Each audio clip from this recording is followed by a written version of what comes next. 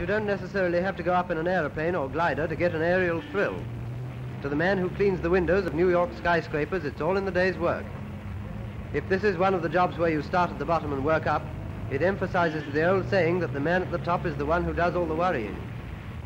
In a window cleaner's job, you certainly get a lot of opportunities to learn about life, but you pay for your fun by having only a thin strap between a pay envelope and a wreath at the end of the week.